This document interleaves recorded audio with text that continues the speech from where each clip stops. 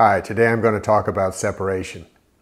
Did you know that the primary cause of racism, bigotry, gender inequality, war, and poverty is a sense of separation? When people feel disconnected from each other, fear arises. And all these issues are fear-based. In fact, separation goes even deeper than that. The smartphone you may be holding in your hand is a separate object, is it not? You may not fear it, because it has proven to provide lots of benefits, like connecting you with engaging information and other people. On the other hand, if you feel so attached to your phone that you can't sustain a reasonable conversation with a live person without getting distracted by it, that sense of separation surfaces, and you may begin to fear your smartphone. We all know that there are apparent differences between objects like cars, tables, food items, tennis rackets, medications, and ourselves. So we learn to live with those differences, hoping that they won't do us harm. Then there's death, the ultimate separation. In short, bye-bye, body. Fear of death is always with us. As a result, many of us avoid physical danger like the plague. Religions try to soothe our separation anxiety while controlling their own demise, with promises of heaven and threats of hell. Then there's a sense of separation between our desires, expectations, and reality. If reality doesn't play ball, we become disappointed and question our luck, our competence, and our sense of belonging in this world. We get concerned, which is another form of fear. Separation also stands between who we believe ourselves to be and who we really are at the core of our being. If you don't buy into this, ask yourself the question, am I perfect? If the answer is no, and you're not a narcissist, then separation has you in its grip. Separation is one of the three veils that obscure our hearts and minds.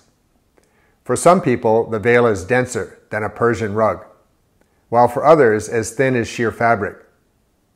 In reality, the veil of separation is like the emperor's new clothes. In fact, it's all in our heads.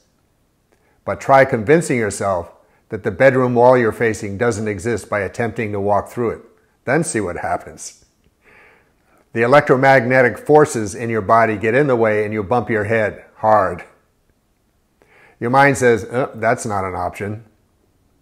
In reality, all things, including ourselves, are forms of energy, of highly interconnected quantum entities.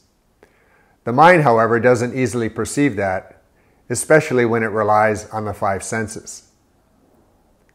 So how come we're wrapped like mummies in the veil of separation in the first place?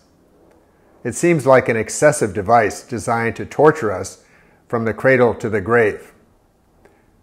In fact, the veil of separation is also a blessing. That may come as a surprise. It creates longing. Have you ever felt homesick? If so, you may have become obsessed with finding ways to return home. Even though you're in a nice place surrounded by beautiful, nice people, there's still no place like home. In a similar way, down deep, the sense of separation makes us long to be complete, whole, to rest in union with something we can't even verbalize. This longing is what some have called the longing of the soul. It is a form of devotion, and we all have it, whether we recognize it or not. The journey home, however, may be a long one or a short one, depending on the choices we make.